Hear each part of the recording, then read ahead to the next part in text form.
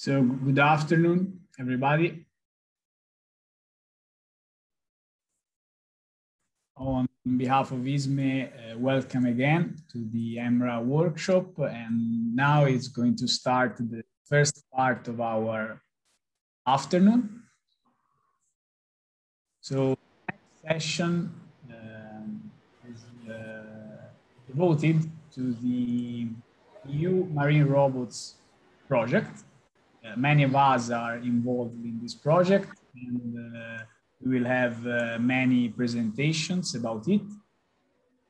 The chairs, which I would like to thank a lot for this session, are João Souza, who is also the project coordinator. Thank you, João. Ian Villacrosa and Fausto Ferreira. So I would like to give you the stage. Thanks a lot.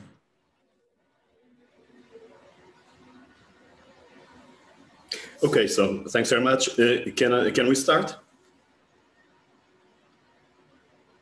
Yes, I think we are in time. Ricardo, if you agree. Yeah, we are on time. There are many participants, so please, thank you very much. Thanks. Okay, so let me just share my screen. I assume you're able to see my screen, right? Yes. Yes. Okay. So first of all, thanks very much for this organization. It's great to be back at EMRA, in spite of the fact that we are, let's say, quite far away, but it's still a great initiative. So it's great to be back. Just a kind of a side note, I'm in a strange place. I'm in a storage room because I'm in another conference. And so this may look strange. It's a storage room. So don't worry, as far as it's quiet, it's fine. Okay, so let's start. So I'll be talking about EU Marine Robots at EMRA. And this is just a sort of a high-level schedule. So we'll have presentations by several partners, starting with me. And then Antonio Pasquale will talk about WP6, Ralph Bayer about WP7, Guilherme will talk about TNA, and then we'll have lots of presentations about TNA users. These are kind of TNA projects that went quite well. And then towards the end, Faust will conduct the last segment about Q&A and discussions and lessons learned. So without further ado, let me start with a brief overview of what we're up to in EU Marine Robots. So we have 15 partners from 10 countries. The project has been going on for slightly over than 3 years. And it will be over contingent on an extension that we expect to be granted by the end of November. And what is the project about? The idea is to open up key national and regional marine robotics research infrastructures to researchers in Europe and worldwide. And at the same time, contribute to establish a world-class marine robotics research infrastructure network. 3 types of activities. Networking activities. As you can guess, this is about meeting people, discussing some important topics. Joint research activities, which are about to, first, to make systems more operable, and second, to transition tools and technologies from the lab to the ocean.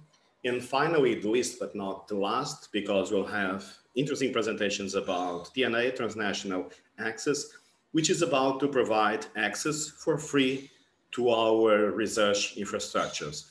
And this is done through open calls. And just to give you a flavor, this is not up to date, but this is just to give you a flavor for TNA in action. So we had 3 open calls, and we had applications from academia, research institutes, industry, and government. And what you see here in this map, represented in blue, are locations where partners have, let's say, their kind of a headquarters. And in yellow and green, you've seen places from which we got successful applications to use our infrastructures. And this is not final, but this gives you a sort of an overview of the global impact that we have and how we are establishing a sort of a world-class network of research infrastructures. Some achievements. So for TNA Transnational Access, we have two flavors: access to robots or access to integrated experiments. In terms of GRA, we worked on making systems more operable, and on multi-vehicle operations, human-robot interactions, launch and recovery systems, vision, network control, systems integration. Very exciting developments. We'll hear about those from Antonio Pascual and then later on from Ralph Bachmeier. We also have highly specialized training, the POCAN Glider School and Breaking the Surface event, large-scale experiments, worldwide cooperation, and interaction with other research infrastructures and with other flagship projects. Here we have some of the vehicles that were used in this project. As you see, quite diverse, and also some kind of a test beds that were also used in the project, as well as ships. Now some final words about lessons learned and future developments. First of all, trends, and we need to keep things in perspective. So the pace of change is accelerating, and definitely ocean robotics is key to future ocean observation and sustainable exploitation. Robots extend the footprint of what a ship can do, so the future is pretty much networked. And we've been doing this in the triple helix framework involving academia, industry, and government, and probably needs to be extended to private foundations and other institutions. One important observation is that no robot is an island, so we need new models of cooperation and networking. So we need to design systems for connectivity in making those more operable. Data management is also an issue, as well as standardization in interoperability, and standardization on procedures for access and use of research infrastructures, and highly specialized training. And finally, the power of networking. So looking into the future, we should think practical, think big, and think sustainable.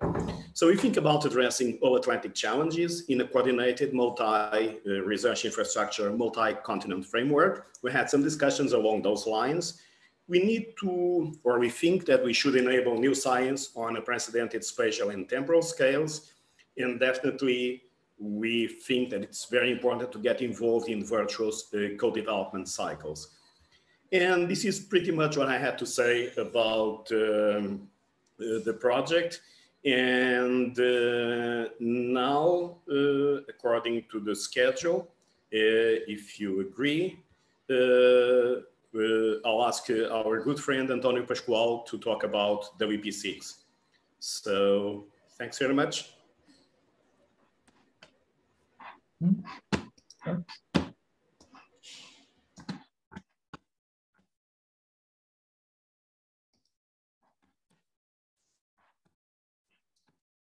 Can you see my presentation?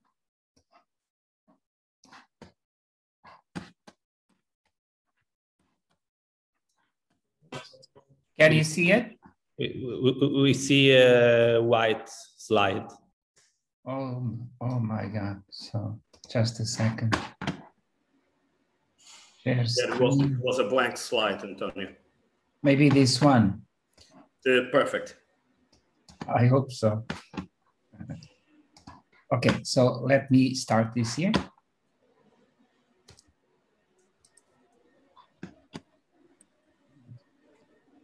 Oh, someone advanced the slides. I guess you need to switch to presentation mode.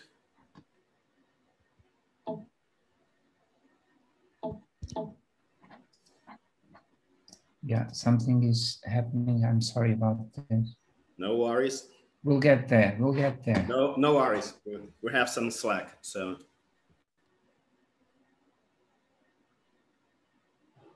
Okay, so the project is organizing work packages, and one of them is what we call joint research activities related. Sorry, Antonio.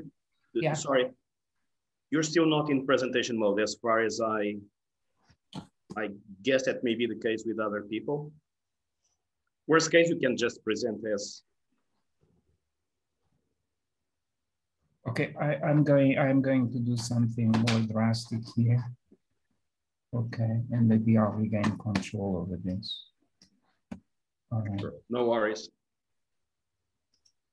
I don't know why it's giving me that option. I have no idea. Can you see now?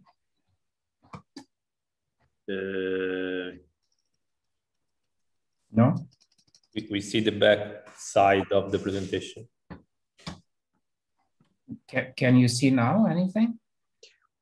We see, but I think that we see that you're in, I think it's presentation mode, in which you not only you see the slide, but you also see the other slides. So I wonder why. Otherwise, I would say. I mean, someone has a presentation there. I don't know who I uploaded it.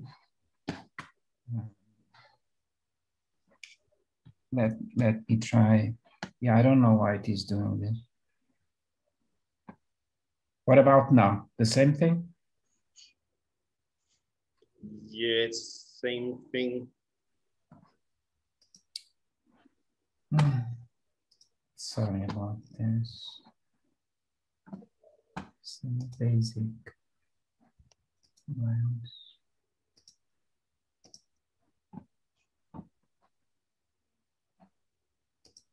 Okay, so let's try now. Okay, perfect. I hope. That's perfect. Thanks very much. Yeah, but I need the slides to advance. Oh. This never happened to me. Yeah, we can hear your computer complaining. Let me click here. Now it's fine. Okay, sorry. Okay, perfect. So work package 6, innovation to advanced marine robotics. And that's when we got together to work on algorithms, methods, and develop new tools that will afford, scientists and engineers the capability to develop advanced marine robotic systems and truly cutting-edge tools for ocean exploration and exploitation. So again, the emphasis is on theory and practice and innovative research and engineering. I really have to glimpse through the slides, so I'm going to give you a snapshot of the different tasks. For example, University of Girona has focused on advanced vision, acoustic, and manipulation systems for automated inspection intervention operations, and did an amazing amount of work on this topic. And here you can see some of the results that then came up with. Also, Harriet Watt worked in the same area and focused on an application, besides others, on automated pipeline detection and inspection with minimal human intervention. So involving object recognition for 3D semantic mapping and reconstruction with objects. Still under the same topic, University of Limerick developed an automated docking station system for dynamic work class ROVs. And here you can see on the left integration to standard ROVs and TMS dynamics, and also a wonderful system for pose estimation using low-cost LEDs. Again, these are just very samples of the work that was done. There was also a great deal of emphasis on cooperative and navigation and control of networked vehicles for increased autonomy at sea, with an impact on a number of applications. So involving all the issues that have to do with cooperative navigation, cooperative motion planning, and cooperative motion control, and with theoretical and experimental work done by a couple of partners, including CMRE, the University of Porto, and ourselves. The University of Porto has contributed to this task as well, and it is an example, this is but an example, of cooperative front tracking by multiple AUVs, Porto, in the Douro River. And here you can see the plethora of vehicles that are accessible to the University of Porto to execute cooperative actions. Now, CMRE has spearheaded this development of hybrid acoustic optical underwater communication systems. So there was an integration effort between CMRE and IST, and also EFREMER was included, as well as Marum, in bringing together the hybrid acoustic and optical. And here is an example of one of the optical modems that was developed at IST, and another one that is under development. And here are some examples of tests that were performed: integration of the CMRE cognitive architecture with the Blu-ray modem. There were some first validation tests at CMRE, and hopefully this year we'll go in the water with 2 vehicles and try to communicate between one vehicle and the other one by having running on the vehicles the architecture of CMRE. In what concerns NOC, they invested on advanced systems for underwater, under ice operations, integration new algorithms for reactive and deliberative avoidance, and integration of new sensors and simulation on board AUVs. Marum did quite some amazing work on the development of enhanced underwater LARS system. And at the beginning, the focus was on the development of a latching mechanism to enable an hybrid remotely operated vehicle to connect to a submerged large LARS system. And here are some shots, quite impressive. The hybrid ROV in the pool, and then the vehicle attached to its launch and recovery system. So finally, there was this task on cooperative human marine robot systems undertaken mostly by the University of Zagreb, the group coordinated by Nikola Miskovic and now Fausto Ferreira as well. And in line, continuing some of the work that was done in the past on the interaction between human and robots, and the impact is in fact a potential for a quantum leap in the process of mapping and excavating sites and enhancing biological underwater space.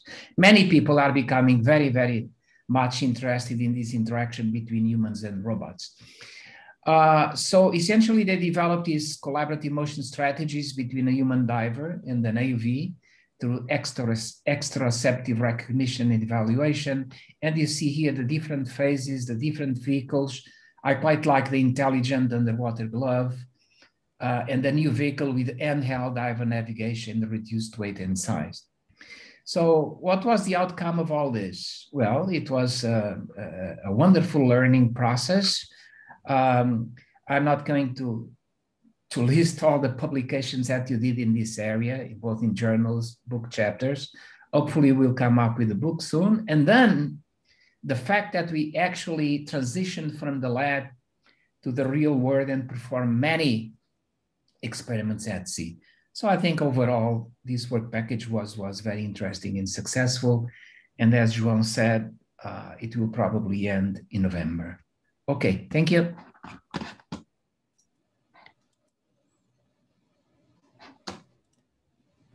Thank you very much, Antonio. This was great. A great job being able to compress all of these developments into kind of 5 or 6 minutes. And then again, the same thing now going for, then again, still GRA. So we'll ask Ralph Pachmeyer also to talk about WP7. And I'm pretty sure that he will also be succinct and to the point. So, Ralph, are you there? Yes, I'm there. Yes, so, hear me. And thanks very much. You see the presentation? Yep. Okay.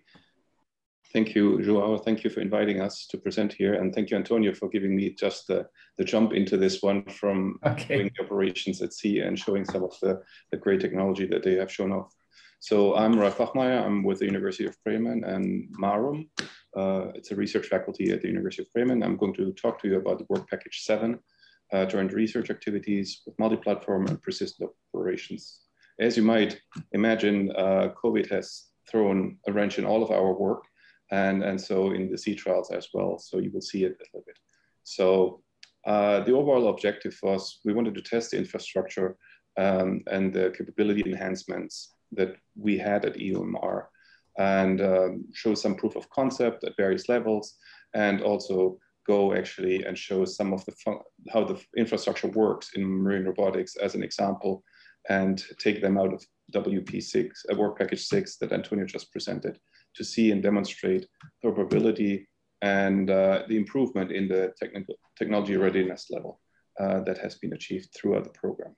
So I picked a couple of the projects. It's by no means kind of complete, but due to time, so I'll move on. So one of the first things we had to do, or one of the things we had to do, was definition of demonstration scenarios. We had 5 scenarios picked: 3D mapping, under ice exploration, deployment of complex systems, multimodal secure communications, and inspections of intervention in waves and currents. And you will see examples to these scenarios following this. So one of them was related to also to adaptation and interaction of existing vehicle testbeds. There were multiple done, and here's an example by the University of Limerick, where they included not only the coder, there was a whole navigation suite included and everything to show some mapping capabilities with a relatively small ROV, and it was great and successful. From Heriot-Watt University, and you saw already from Antonio, the pipeline tracking. They did some other 3D mapping and smart path planning, 3D sparse and dense mapping in water tanks and in the dock, and you see some examples here.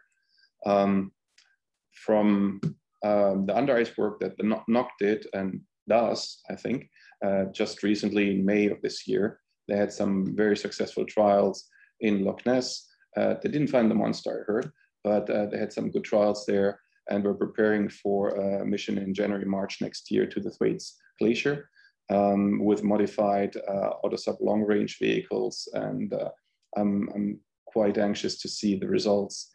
And so far, it looks very promising. Other technology, if I can advance here, for some reason I cannot advance now. Ah, there we go. There must be some timer running somewhere in the background. Also, you saw some of scenario 3 things, complex systems, particularly University of Porto, but of course it's not only University of Porto involved in these things. Deployed aerial, underwater, surface vehicles, manned, unmanned, remotely controlled. And it was quite an experience as far as I was told, and a lot of lessons learned how to operate these things. And also it was part of a bigger at-sea work in the west coast of the US, in San Diego, I think. If you have questions to it, I think Joao was more than happy to answer any questions to this work. You saw a little bit of the optical modem. There were some extensive tests, so I'm not going to linger on this. By SMRE, ISTD, testing, you know, how does it behave in different conditions, how much data rates, and then the mixed communication protocol was established. On our side, we did some tests with commercial optical modems using our 2,000 meter ROV and a heavily modified Blue ROV vehicle that was closed loop flown by a pilot through the optical links. The tether is there because we didn't trust it. So it has no function besides the mechanical function, no power or communication. And we were able to directly control it via pilot interface from the ship through the ROV, this big ROV, and the optical modem to that one to approach remote sites and light them up and image them. Scenario 5 was inspection intervention in waves and currents. University of Girona was involved in that, and EMRA, in particular with the ATRO of Ariane. They did some definition of trial scenarios, looked into some manipulator work, and you saw some of the work earlier from presented by Antonio also. By some more work by EUMR was in the deployment of complex systems and multi-platform operations. They used, in this case, the QR code patterns in pool tests for ROV positioning in front of the QR codes, which later will be used for docking of the Ariane vehicle, for example, to the dock, or other vehicles like ROV elevators, or the Marum vehicle, for all that matters, might be using that kind of system to get docking automated. Demonstrations through sea trials took actually a large part. This is an example from University of Limerick. And you saw the theoretical slide from Antonio, where they did actually the docking, and they did some demonstrations, some very impressive demonstration, I might add, in heave motion, and how well actually the vehicle, the ROV, was getting into the cage in significant sea states, and how well that works. And as publication at the bottom you see here was quite impressive there. We had some more current, not voluntarily necessarily, but the North Sea deployment of a blue ROV under tidal currents. That was quite a challenge, but we managed with an advanced system using tidal prediction and a little bit more advanced controls on the blue ROV. In this particular case, we collected actually gas samples off the seafloor, methane on natural seeps. There were some other interesting technologies included. And that actually concludes my slides, and I think Joao already summarized that slide. You know, the world is connected, and it's getting more connected, and we have all sorts of opportunities to make that happen and work in the future. Thank you very much. Thank you, Ralph. Yes, but your slides look prettier. So, so thanks very much. And now we'll switch to Gillian, who will be talking about the TNA, and then we'll lead the, let's call it the session about TNA access in projects. Gillian is from the University of Girona, and then again, another good friend. And actually this project has been very interesting in that sense, because you may found this strange, but we never had an argument. So, okay, so thanks very much, Gillian. Okay, thanks, George, for the introduction. As he said, I'm from University of Girona, and I will give you some numbers on the transnational accesses that we had through the project, and then we'll go through all the presentations of the users that are in EMRA. So first, as Joao already showed, we have a lot of infrastructures that we open up to third-party users that they could apply with a very simple process and get the project approved, and then they can come to our installations or do it remotely and do the projects that they want with state-of-the-art vehicles and installations. We had a total of 3 different calls. Here on the bottom, you can see more or less the timeline. So it took us half a year to prepare everything to have the first call. In the project, initially, there were only foreseen 2 calls, but we've seen that with the third call, we'll have a lot more users. The third call, it happened just when COVID outbreak started. So we had to extend a lot the deadline to get all the people to apply. And as they said, we got a project extension because of the COVID and basically the problem of TNA users coming to the installations to the project. So we can finish for now until September and probably until November. So here you see some numbers on the 3 calls. You can see that the success rate when you apply for a project is very high. So most of the projects got approved. This gives us around 70 projects that we are running. We got applications from all over the world, mainly from Europe, but also from the other continents. But maybe it's better that I show the up-to-date version of the map. So in blue, you will see the 15 partners and where are their installations. And in the different colors are call 1, call 2, and call 3 applicants.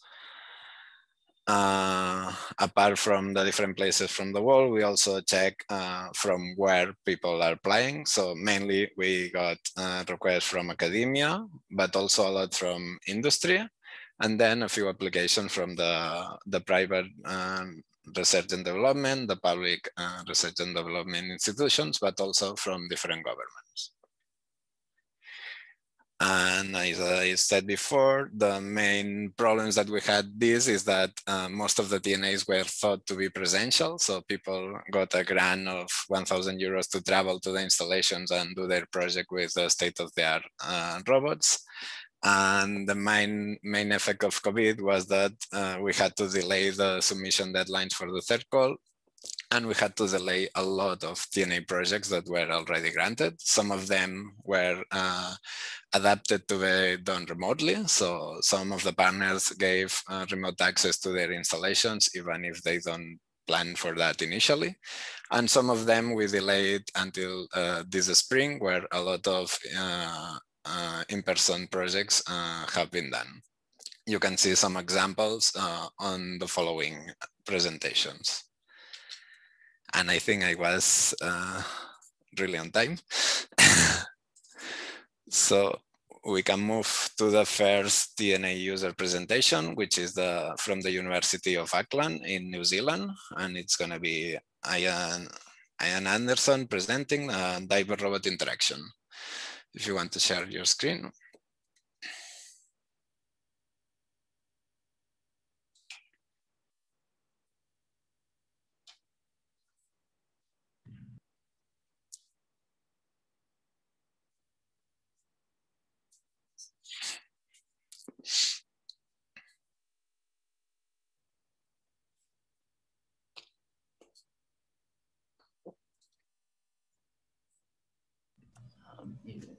Can you unmute yourself?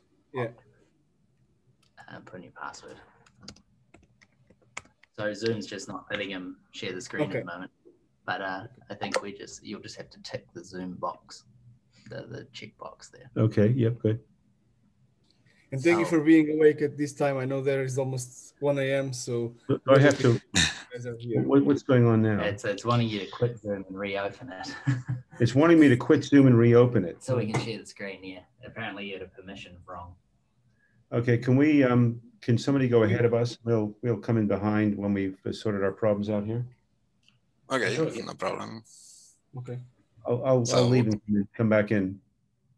Okay. Okay, no problem. Whenever you're ready, just write to me directly and I will put you as the next one. So then we move on to the next one, which is Instituto Hidrográfico from Portugal that applied to go to Plocan installations. And Luisa Lamas is going to present. Okay. Medical characterization using LiDAR data from the Lisboa 2019 mission. Go ahead. Okay. Hello, everyone. I guess you're already seeing my screen, right? Okay, we'll put this in. Okay, so thank you very much for giving us the opportunity to present our work that we did in this CNA call. So my colleagues from Instituto Hidrográfico were the ones that were more involved in the operational part of this TNA. I was more of the end user and the user of the data that this produced. So this Lisboa 2019 mission was achieved by the cooperation between our Institute, Hidrográfico, and Plocan, and we deployed the glider from Nazaré Canyon, and it voyaged until Madeira Island. This was also done with cooperation of Vaifado project. And the objective of this data analysis that I will present here was to investigate the surface signature from altimetry data of a Mediterranean water eddy that was identified in the water column from the glider data. So the region where this glider did the travel is in the Northeast Atlantic between Portugal and Madeira. And this is a very interesting region in the oceanographic perspective, especially for a vehicle, autonomous vehicle that can explore the water column, which is not very common. Mostly they are superficial trackers, but here we can view the inside of the ocean. And this is very interesting region because it's influenced by the Mediterranean water, which comes from the Mediterranean Sea and flows near the Portuguese coast in the slope current. And in this region, there are medis that are often detached from this Mediterranean water, which is approximately between 600 to 1,000 meters. So it's really in the interior of the water. And so when we were analyzing the track of the MEDI, which is here in color from the Nazaré Canyon until Madeira, we detected a MEDI in the Tagus abyssal plain. And this is the focus of our analysis here that I will present today. So this MEDI is a warm and salty rotating structure that forms from the detachment of the Mediterranean current. And it's located around 600 to 1,000 meters. So it's really within the range of the glider, which travels until 1,000 meters. And we can see here in the figures, this really salty and warm signature of this MEDI. And here we can see the signature in the TS diagram, which is really prominent.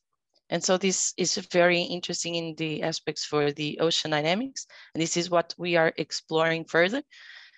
If we see here in the lines, we can see that this signal of the MEDI in the density field can reach the surface. And this is the signal that we are going to look for in satellite data. So as a first glance, we looked into altimetry data, and we did it across the glider trajectory over the region where we detected the MEDI. And we did find an increase of sea level anomaly of approximately 5 centimeters, which is consistent with previous works that has been working with the surface signature of MEDIs from altimetry data. But now this field that we use for altimetry may not be the most adequate. So in the future works, we will analyze EO data from Sentinel-3 data, which is higher resolution, and also looking into sea surface temperature to investigate this MEDI signature surface. But it's really prominent that we have this data in the interior of the water column, which is not, which is very rare. So here we also have this operational point of view that if you can identify the MEDIs from the satellite data, it can also be useful for glider trajectory optimization. First, we can, if you want, we can avoid the glider crossing the MEDI because it takes a lot of energy to get it in, to liberate the glider from the MEDI if it's caught in that rotating structure. But we can also deliberately divert if we want to study the MEDIs. So it will be interesting if we can detect from satellite data within a few days prior to the glider crossing the region, because the MEDIs, well, they are flowing, but sometimes they are not very fast. So we can take a few days to look at it, satellite data, see where the MEDIs are. And then if we want, we can either cross it or divert from it. And we will also look into the Lisboa 2020 mission, which was done the year after. And this continuous glider mission will allow us to study the consistency of the dynamics. And again, this is a very interesting region. And we have done some first look into these trajectories, and we already found 2 MEDIs. So we believe that these kind of missions will allow us to comprehend more about the dynamics of the ocean interior in this region. So thank you very much. If you have any questions, I believe it's at the end of the session. Yeah, thanks a lot for the presentation. And I was going to say that all the questions for the TNA users will be at the end, and we also have some discussion with them. And Ian, are you ready? Unmute yourself, please. We're ready to go now, I think. So here we go. So share screen. So right? University of Auckland from New Zealand applying to University of Zagreb. There we go. Here we go. Okay. Can you all see that? Yes. Yeah. Wonderful. Thank you very much for inviting us to talk to you. I'm here with Chris Walker and Derek Orbaugh, and we'll talk about our collaboration with University of Zagreb. So move on to the next one. Okay, so here we have we've on our side of the project, we've developed a human gesture capturing glove that can do basically can recognize gestures, can do basically then the gestures are then taken to a command, which is then communicated with the robot. So here we have the one of our prototype gloves here. So now the basis of the glove is we have capacitive sensors in it. These are stretchy sensors. It's a bit of like you've got a dielectric, a rubbery dielectric with rubbery electrodes on both sides. You can basically, capacitance is area over thickness. It's also charge per volt. So basically you can put a little signal on here and then measure the capacitance electrically, then turn that into a geometric change, and then relate that to use that for hand motion capture. And that's how we're doing it. It's very good. It's very robust and linear. So I have with me my our PhD student, Derek, who's going to quickly talk about the gesture recognition aspect of this. So go ahead, Derek. Hi, all. So basically, like Ian said the glove has 5 sensors, 1 for each finger. And the algorithm works by reading the raw capacitances of the sensors. And this ranges between 300 and 450 picofarads, depending on if the finger is straight or bent, or how well the glove fits on the user. So for the machine learning algorithms to work, we map these values and pre-process the data and scale them into values of between 0 and 1. Then we give these values to the machine learning classifier, which is an ensemble in our case, which has a support vector machine, neural network, and decision tree. And with this, we compute what gesture is being recognized. Our library has 13 different gestures, most of them used in typing communication. Okay, so that's the way, basically the overview of the glove. I'm now going to hand over to Chris Walker, who's going to now walk you through this presentation of our trans-global experiment from New Zealand to Croatia, a way of overcoming the... Yeah, we need to... Are you kidding? Yeah. So this is the TNA trial we actually performed. The challenge was we needed to, because of COVID, we weren't able to be on the Adriatic actually in the water with this robot. So unfortunately, we had to find a way to be in the water in Auckland, send a command to the surface where it was transmitted over a server to Croatia, where it was communicated acoustically into their pool where they had a robot. And because of the time zone differences, this was 6 a.m. in New Zealand in this pool and 8 p.m. or later in Croatia. And so what you're seeing here is I'm diving right now and the gestures have been performed. It's been recognized by the glove in real time and giving haptic feedback back to the diver so that the diver knows the gesture was performed. And the goal is to transmit that and just move the robot around, somehow interact with that robot. I think, well, at least me, I'm not seeing the video. I don't know if it's the case for everybody. Yeah, I can see it. It's top on capacitive-based train sensors, the slides. I wonder if we can just play the video.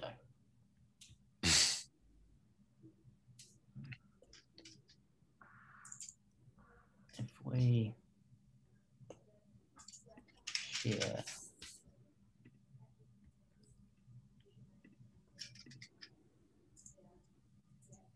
Can you see the video now?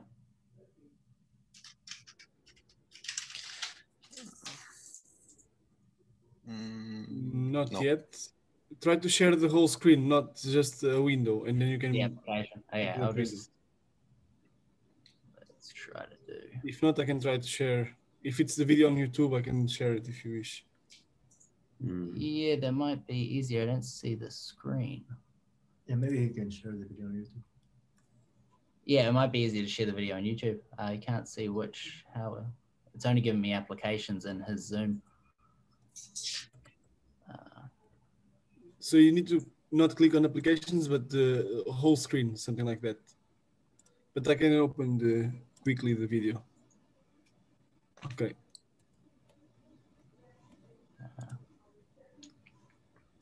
I can share the screen if you prefer. Yeah, that might be easier. We'll just talk over that. Okay.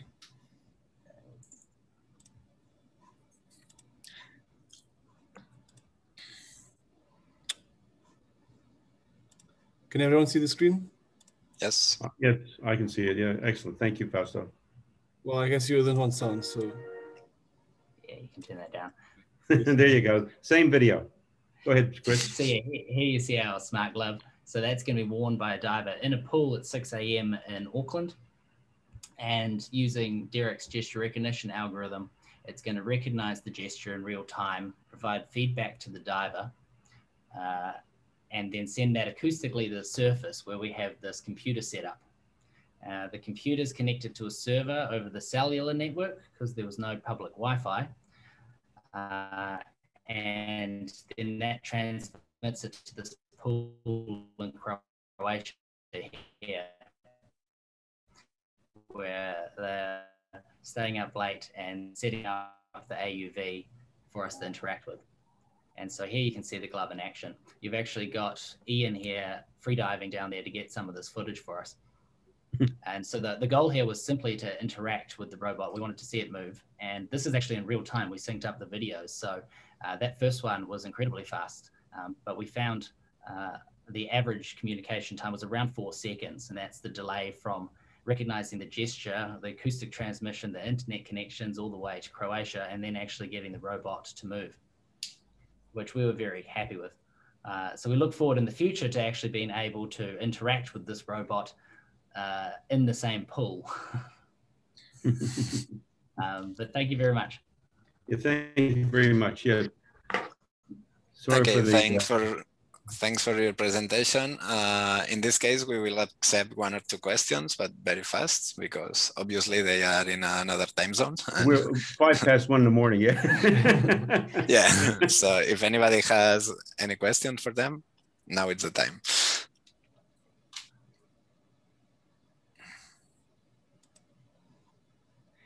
If anyone wants to email us a question, that'll be very well received. Very happy to answer any questions anyone has.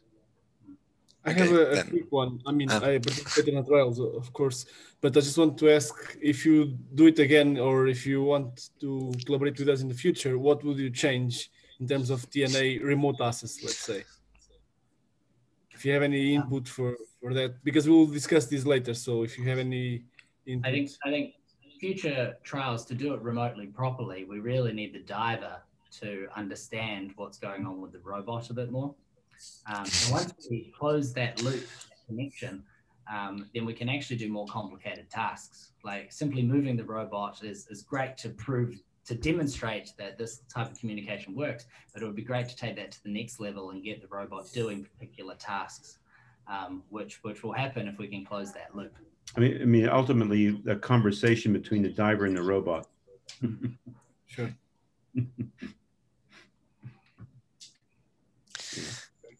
Okay, thanks for the presentation again. Thanks for the question. And now we move to the next one, which is from... Welcome. Bye-bye. The next one, which is from Indrapasta Institute of Information Technology from Delhi, India, that applied for the installations of University of Porto, and the presentation will be done by Dr. Sujit in a multi-UV area coverage under currents. Yes. Okay. So can you see the screen? Yeah. Just full screen if you want. Okay, hi. So thank you very much for giving me an opportunity to describe the work that we did with the Porto team, especially with John and his LSTS members over there. So this is on using multi-AUVs for area coverage under currents. So basically, like the motivation, as you know, that area coverage is almost important in almost every application.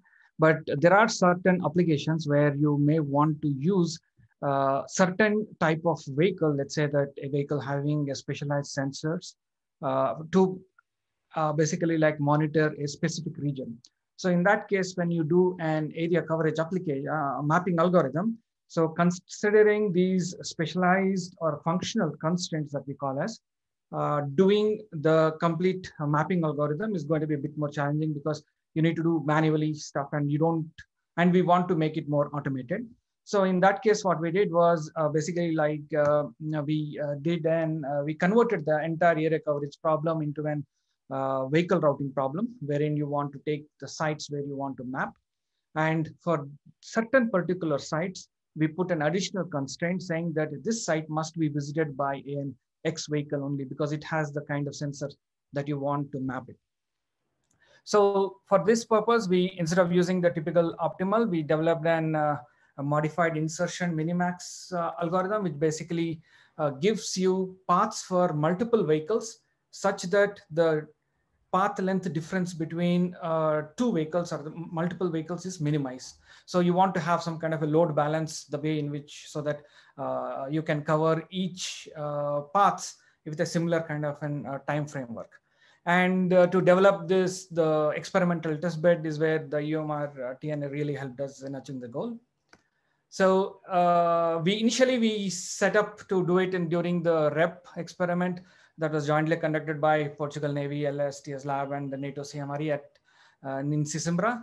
But however, due to a lot, I was moving from one university to another university, and I could not go there physically. So we tried to conduct it remotely. So initially, we started to set up a framework so that I can send the paths by being online at Delhi during that time, and then the experiment being done at the Sesimbra. However, the environment was really highly unfavorable. So instead of completely doing one single experiment in one shot, we had to do it in multiple shots, and the environment was not good. So we had to abandon the experiment over there and then carry out remotely through at the harbor, which is luxurious harbor at Majunish. So for this purpose, we developed the area and we put a lot of sites within that harbor area. And then we allowed 3 vehicles to generate the required maps, considering the functional constraints in some of these paths here or here, things like that. So then these are the 3 different paths that have been generated by the algorithm. And then here you can see that the Euclidean or the straight line paths given by the planner and the actual paths flown or actual paths that the vehicle took, considering the kinematic constraints into effect. So, and in the last picture, you can see all the paths which have been taken by 3 different vehicles, which are very close to whatever the Euclidean distance path really gave. So here, in this case, this was mainly to show that we can demonstrate in multi-AUV kind of an application in the harbor, but we do not take the sensor into account. So then we conducted another experiment with 2 different vehicles, wherein we want to have the side scan sonar also as part of it, so that gives an additional functional constraint on which path the vehicle should take. So these are the 2 different paths for 2 different vehicles, which is Lav Noctiluss 1 and Lav Noctiluss 2. These are the 2 paths and the corresponding all the side scan sonar imagery associated with this particular path. So in whole, we were able to remotely get the complete information or demonstrate experimentally the paths through the algorithm, and then we were able to test that the speed of the algorithm in real time, close to how much it takes. Yeah, so this was the entire experiment that we did at Porto.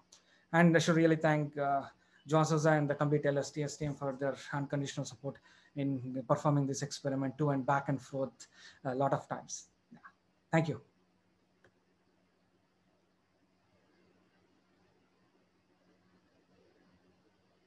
You are in mode, Gillian. Yeah, thanks. Thanks for the presentation.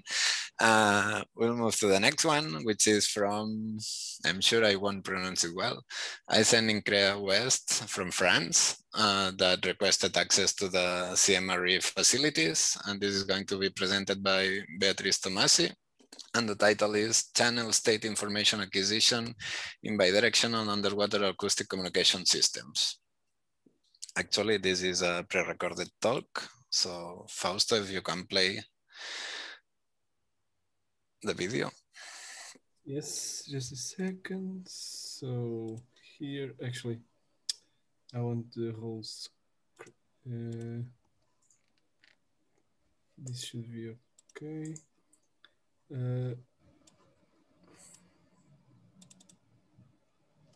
Can you see it? Hello everyone, I'm Beatrice.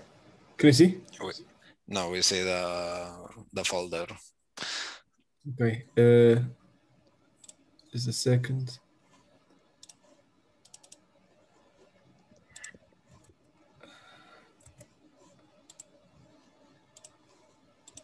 Okay, now I should be able to see it, right?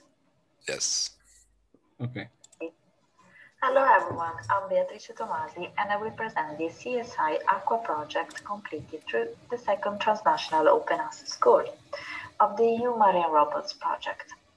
This project has been a collaboration among CMRE in Italy, NORS in Norway, Prevy Analytics in Massachusetts, University of Padua in Italy, and ESEN in France.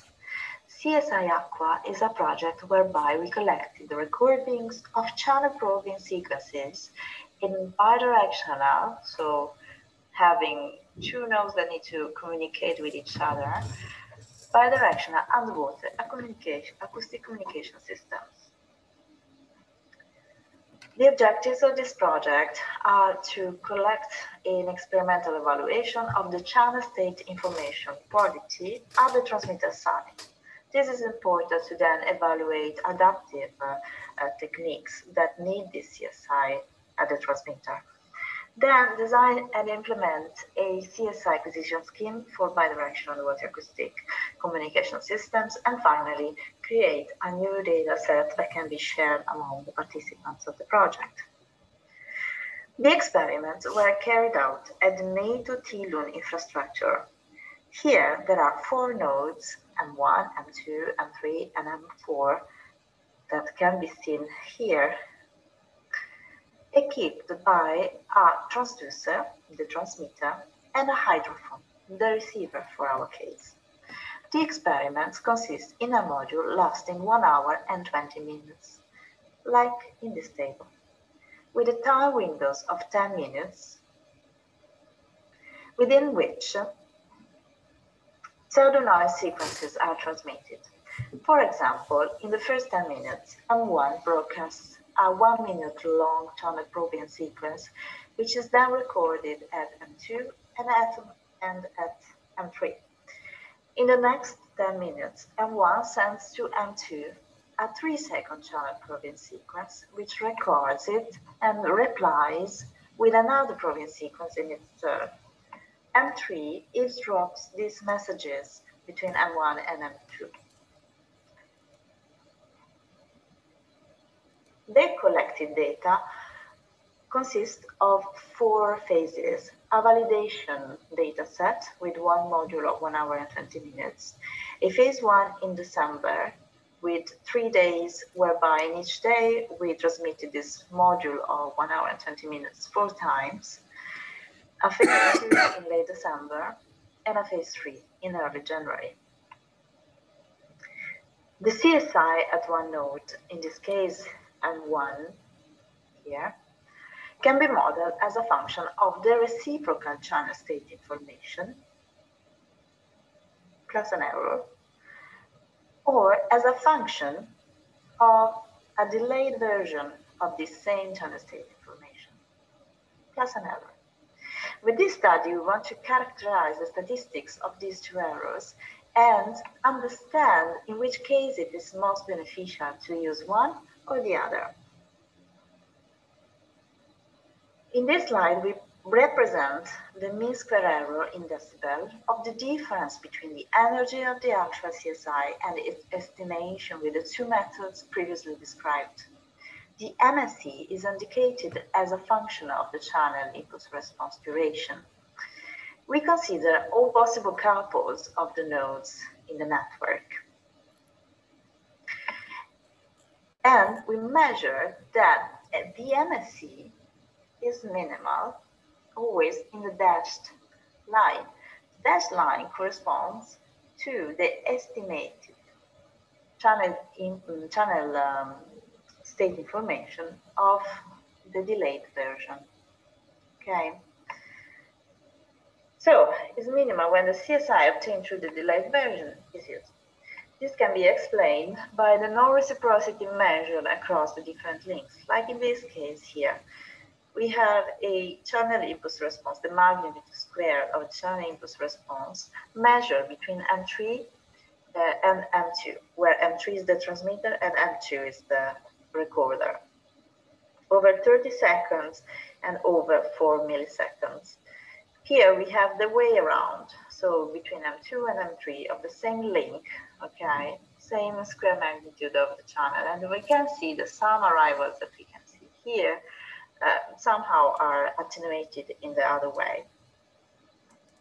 So to conclude this preliminary study, we show that using the past channel statistics in a stationary bidirectional water acoustic communication system is not worse than use the reciprocal channel statistics. Finally, we would like to thank all the colleagues that contributed to this project. So Ingvar Enne, Bård Eriksen at Norse, James Preisig at the JP Analytics, Stefano Tomasin at University of Padova, Anthony Potier, Pierre-Jean Bouvet at ESAN, Roberto Petroccia, Giovanni Zappa, and Alberto Gratti at CMRE, and João Souza at EUMR. Thank you very much. I hope you enjoyed it. Okay, thanks for the presentation. And I know it's almost break time, but we'll do another one and then we take the break. The next one is from Ulster University that applied for the Marine Institute infrastructure. And this is going to be presented by Chris McGonigal on advanced mapping of complex marine structure. I think this one is also pre-recorded, Fausto. Yes, I'll share it now. So just a second. I could have not stopped sharing the screen. It was easier. Yeah, you stopped it. Yeah, but I have it open again, so I don't know why it's not. Good morning. My name is Chris McDonald. You can hear, but you cannot see, correct? Yes. Okay, just a second. I don't see why.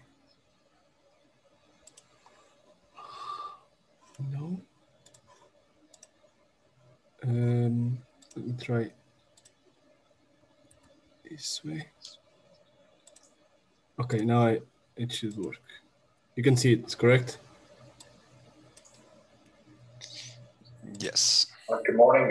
My name is Chris McGonigal. I'm a senior lecturer in science based at Ulster University in Northern Ireland. And yeah, I'm just giving a brief overview here of our activities under the transnational access to marine robots. Our cruise was advanced mapping of complex marine structures that happened between April and May this year. And we're out on the RV Celtic Explorer, they're pictured on the left, with the RV Etchen from the University of Limerick, there on the right. And also we managed to leverage access to NERC's Cavia Class AVB that's managed by the Scottish Association of Marine Science. There's the science team. Yeah, probably the easiest way to demonstrate some of this is just by video, actually. So here's a video of some of our cruise activities, which were out in the Malin Sea, and we were exploring some World War I shipwrecks in terms of areas of complex topography to try and look at multi-pass lines of acquisition with photogrammetry and underwater laser scan. And this is made possible because of the capacity of the vessel. Here, a 65-meter research vessel with dynamic positioning and the home-mounted systems, and the rest of underway data. And the ROV etching light work class ROV, which is carrying the laser payload and the INS and all the other ancillary sensors that were required. And here you can see, the etching being deployed at night. Most of our laser scanning work was done at night because of the sensitivity of the system to ambient light during the daytime. So we actually had the laser scanner and the photogrammetric methods attached to different ends of the vessel. So here you can see the ROV control room, where basically Limerick systems called Ocean Wings, which is like a semi-automated to fully automated method for controlling the ROV's tracks, which lends itself really well to doing overlapping coverage and very tight line spacings here, which we had somewhere in the order of 200 lines to cover one shipwreck that was about 200 meters in length. And there you can see the laser scan actual acquisition taking place. There, the blue line you can see on the right-hand side from the HD video, the machine vision camera in the left. And this is scanning one of the main guns from the HMS Audacious, which is a World War I wreck, was sunk up in a non-shelf state. And by taking these overlapping images with the laser scanner, we're able to build up a composite coverage, which at an unprecedented level of resolution for some of these features.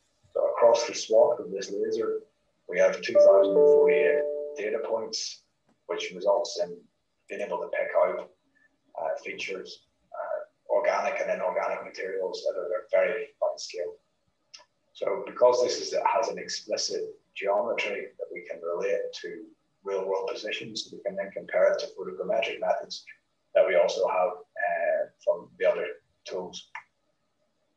The other system that I described was SAMS, the Scottish Association of Marine Sciences, who are managing our facility there. This is the Gavia class AUV Freya, which was also on the voyage with us. And here you can just get an appreciation of the deployment that was made possible. This was kind of managed in a staged manner by with the workboat there, the Tom Cream, in water.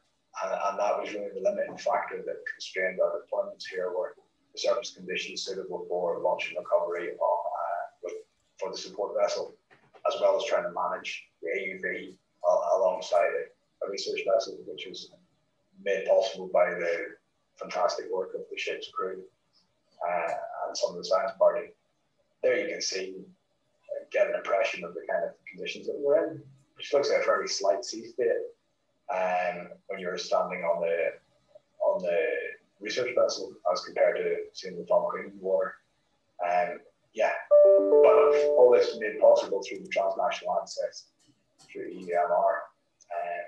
So with this work, we were able to kind of amass complete coverage of one of the shipwrecks, the SS Justitia, a partial coverage of the HMS Audacious, and then hull-mounted multi-beam on a range of other sites using a very high-precision protocol. So yeah, that's a very quick whistle-stop tour of what we were doing. Thanks to Marine Robots, Marine Institute of Maritime, University of Limerick, SAMS, and any questions or follow-up, please direct it to me in the first instance there at cdmodel@ulster.ac.uk. Thanks very much for your help and support. So thanks for the presentation. You were going to say something? Yeah, I think Chris might be here. He said that he'll try to connect for the questions. Hi, okay. I'm Great. here. Absolutely. Thanks very much for sharing. I've managed to duck in quickly to try and respond if there are any questions immediately, but I won't be able to join for the session later today. So.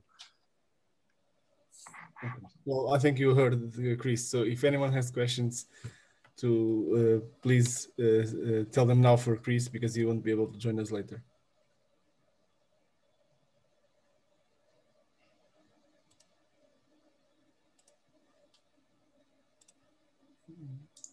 That is okay if not. So for now, no questions. Okay.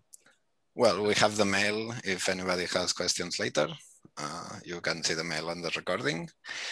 And I know I said break after this one, but we got a request from one of the speakers that he cannot be after the break. So we'll move to another one. This one is from Jacobs University that applied for the ISME installations. And it's going to be presented by Francesco Maurelli. And it's all about how to do remote TNAs, successful lessons learned on instance collaboration between Germany and Italy. So Francesco, if you want to start. Great, thank you very much, Guillaume, and all the organizers. So what I will talk today is our TNA with the ISME node in Pisa and Florence, and has been a great collaboration. And in particular, I want to focus a little bit on the remote aspects and discuss a little bit what were the challenges and some of the lessons learned about that. But first of all, let's make a step back. So a step back in 2019, where actually there was no need of a remote TNA. We actually did meet in person. And we submitted a proposal, which was called DAMOS, for detection and mapping of submarine ships. So this picture comes from the island of Vulcano in Sicily, in South Italy. And it's a place where every year we go in Jacobs University together with DLR and various other researchers and groups for an intensive research summer school with different...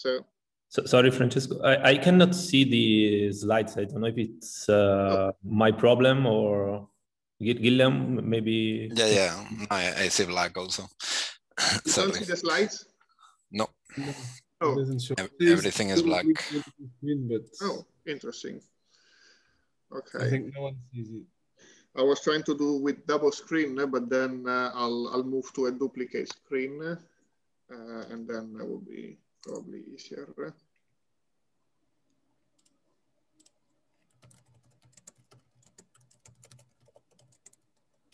Is it working now? Yes. Okay, so there was an issue with the double screen. Good, and so from the picture that we can see here is natural submarine ships of the island of Vulcano. And this has very interesting aspects, especially for people studying the sea and marine biology and marine geology and all these aspects on the sea. And they want to have a way to try to quantify the gas that is actually out. Now, this has applications from one side in Vulcano, in the island that we are, but also in different circumstances. So there is also a lot of emphasis on carbon capture and storage, for example, as we have also seen from the talks about EU policies earlier late in the morning. And so detecting potential ships is of interest also in that scenario.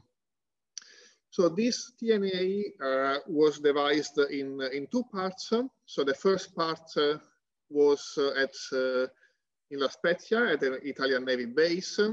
And we were working with two different vehicles. And we were working there because there was the kind of the lab where ISME used to go. They have all the logistic infrastructure. And we could actually get these bubbles connecting a tube with different holes so that it was a kind of a controlled, we know where the tube was, so we know how much gas was coming out, and we collected various data. So this is, for example, from a forward-looking sonar mounted on the Filippo AUV, but we also used the Marta AUV using a side scan sonar to look at how bubbles would look like from a side scan. And here we have an image from a side scan sonar. Our second phase was to go to Vulcano in Italy, as I mentioned, and we took both sonar and camera pictures with both AUVs in various places of the island. In particular, in one place, there was very active volcanism activities. And that was very interesting. Actually, this got on the press in Italy, on the national press. So the ISME did an extremely good job in advertising the projects and the interesting aspects of AUV analyzing these bubble sites. And we got a paper at Oceans in 2021, Global Oceans, where there will be some aspects about vision-based bubble detection. And then we come to 2020-2021 with the new calls of EUMR, and we wanted to add localization aspects because it's not only important to detect the bubbles, but we need to understand where the robot is. And also, what are the localization challenges in presence of acoustic disturbances? Because in all these periods, in all these sites where there are lots of bubbles, are DBLs working fine or not? Is acoustic communication working or not? And all these are used for localizing the robot, either through the reckoning with the DVL or with LBL with acoustic. So we wanted to study a little bit about acoustic interference. And then we had the kind of the Damos 2. So with the idea to coming back to Vulcano and using also the localization system so that we can try to localize the bubbles in the sites. Unfortunately, something happens, as you all know, and we couldn't perform these two TNAs as we were planning in a physical meeting. So we had to move through remote collaboration, which was something very different from what we were expecting. So we use a lot of various different technologies. So in particular, we use Skype and then the WhatsApp to get to know about, to have real-time communication and to plan all the different aspects of the TNA. And this is a slide that was prepared by ISME about the TNA that was performed in La Spezia, and already with some convolutional neural network, try to analyze the artificially induced bubbles with a tube, so that we couldn't get to Vulcano due to the current circumstances. So also our research summer school was canceled this year, and also this year it was canceled again, and we hope to go next year. So everything has needed to be done in much more controlled conditions. And a few lessons learned about the collaboration. I would say it's important to have clarity. I mean, this is normal, also if you meet in person, but if you meet in person, you can also define things more on the fly. But when there is a remote collaboration, it's actually much more important to define the objectives at the beginning, to define the interfaces, to have a clear understanding about the types of operation, the types of data, what are the sharing mechanisms. It's not that you are on site and you just plug an external hard drive, you get a ROS bug and you're done. But there are some other mechanisms that needs to be clarified in advance. One thing that I find quite useful is actually reserve the time, especially for the remote part. Because the remote part usually, I mean, we were in the office, it's our usual working time. But even when there is an access which is in remote, I think that's like in online conferences, I think it's important to try to block the time like if we will be away, so that the calendar is blocked. If you are in the office, you close the door, or even you are not in the office, you are somewhere else, so that you cannot be found like you would be away for a trip. I think this is quite important to fully dedicate and have the time to the TNA. And also from the office, usually people tend to forget what are the field challenges. So sitting in the office is a little bit different than working in the field. Like for example, if we set a time for a meeting, we meet at this time, and then there are something in the field, something happens, so they cannot come at the time that we initially agreed. Of course, the people remotely need to understand that the field is different than in the office. So there might be some some aspects that require attention. There might be unexpected events. There might be challenges that usually are not in the office. So even when the TNA is not in presence, so I think that's a very important aspect is to keep an eye on the state, so to be close to the field state where things can change and we need to be a little bit more flexible. And also, I think that it unleashes possibilities of remote control and remote operations.